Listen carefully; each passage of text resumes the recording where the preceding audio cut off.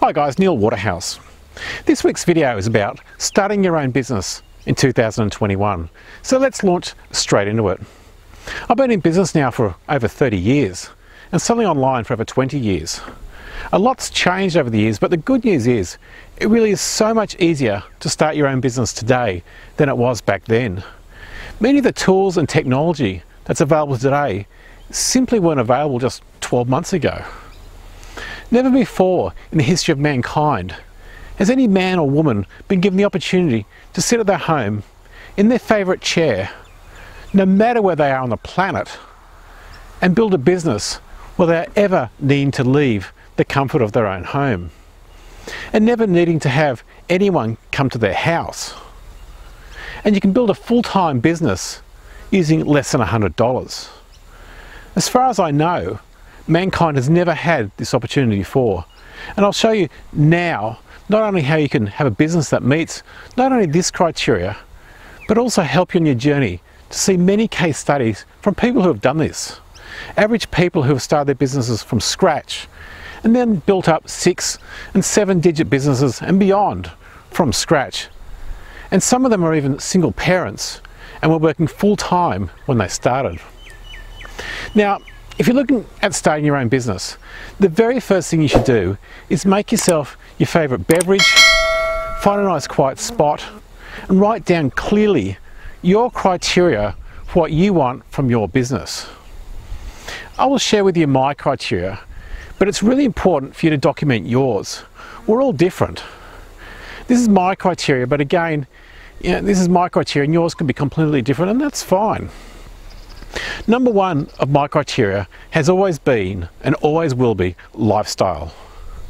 My business is there for one thing, and that is to provide me with enough cash and time to do the things in life that I love the most. A good income is useless without time, and likewise having a lot of spare time but having no money to do anything is again for me useless. Pretty much everything in life requires money. Saving the world or saving the whales also requires money. For me, a business has to be fully automated and it has to run by itself. So the next part of the criteria is to ask yourself, how much money do you want to make after all expenses? Do you want a hobby-sized business which makes less than the award wage? Or do you want a professional business which makes more than the award wage? Now, the next criteria for starting your own business is to follow a proven strategy which has case studies from people who have achieved the success that you want to achieve. As Anthony Robbins, Jim Rohn and every success coach in the world that I'm aware of, they say the fastest way to success is to duplicate what is already working. Now, I'm not waving my own flag, but I've been told many times, because I've been in the industry so long, I'm a pioneer in the industry, and maybe that's true, but being a pioneer is hard work. I've had the fastest success when I've been able to follow or been able to duplicate what is already working. So my advice to you is to follow a proven strategy. Don't reinvent the wheel. And that proven strategy, it doesn't have to be my proven strategy, as my criteria for a business might not suit you. The point is, once you have documented your criteria, if you want fast success, don't try to reinvent the wheel. Instead, find somebody who has already achieved the success that you want and model exactly what they do. And this modeling applies to everything in life. If you want the fastest success for anything, duplicate what is already proven and working. 30 years ago, I got my pilot's license. I didn't try to figure out how to fly a plane myself. I used an instructor.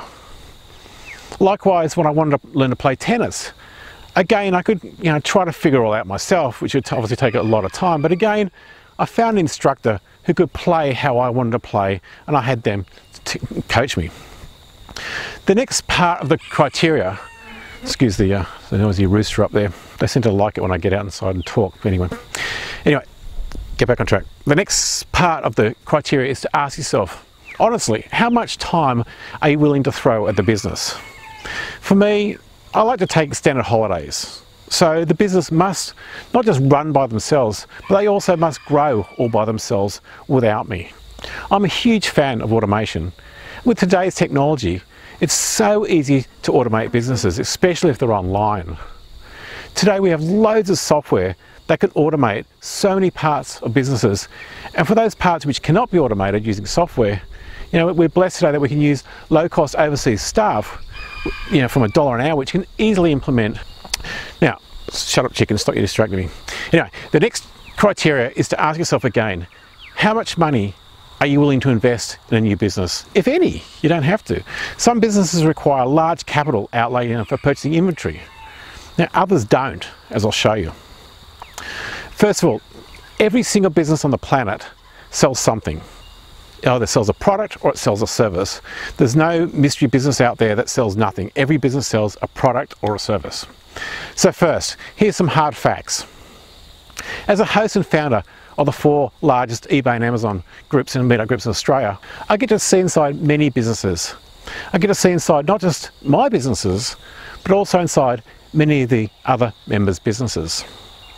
I get to see how much money everybody's investing purchasing products and how much money they're receiving back in profits. And here's the numbers. If you want to make, say, $1,000 profit after all expenses per week, on average, you need to invest, on average, $35,000 on inventory. If you want to make, on average, $2,000 profit per week after all expenses, it requires, on average, $70,000.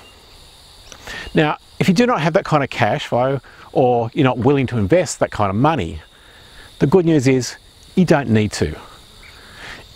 If you don't want to use your own inventory, you can use what is called in the industry virtual inventory. This is also called dropshipping. Now, I'm not going to go into dropshipping in this video, as I've done that many times before, but I'll put a link on the screen below if you want to know more information about dropshipping. This leads on to the next criteria, risk. If you're risk averse, only follow a proven formula which has many case studies from people who have achieved the success that you wish to achieve. And also, don't spend money on inventory that hasn't sold if you haven't done it before. The next criteria for me is the business must be able to be run remotely. When I started selling online, back when we used to live in Sydney, we ended up with our house full of products and full of staff. This used to drive my wife bonkers.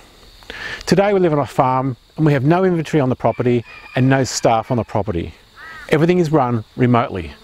So when we go on holidays for days, weeks or months, it makes absolutely no difference. With COVID-19, this has been a godsend. And it really is something that everybody who is starting a new business these days should take into account, as it could easily all happen again. But the good news is, if you're selling online, since COVID-19, online sales have boomed. So to cut a long story short, my background was always importing. I've been importing for over 30 years and selling those imported items through many channels, including eBay, Amazon, Google, product ads, etc. Our own independent websites. But because of the latest development in technology over the last several years, we've been moving more and more to dropshipping, as it's much easier to automate, much lower risk, and with dropshipping you get paid before you need to purchase any inventory. This is the reason that so many people and businesses have moved to the dropship model. So bottom line is, take the time to write down your criteria for what you want with starting your own business. Then find a proven step-by-step formula that has case studies from people who have achieved the success that you want to achieve. If you want to know more about dropshipping and or see case studies from people who have built 6, 7 digit dropshipping businesses and beyond from scratch, I'll put a link on the screen and below. I hope this video helped you with starting your own business in 2021. If you need any help scaling up your business, make sure you check out the step-by-step videos below.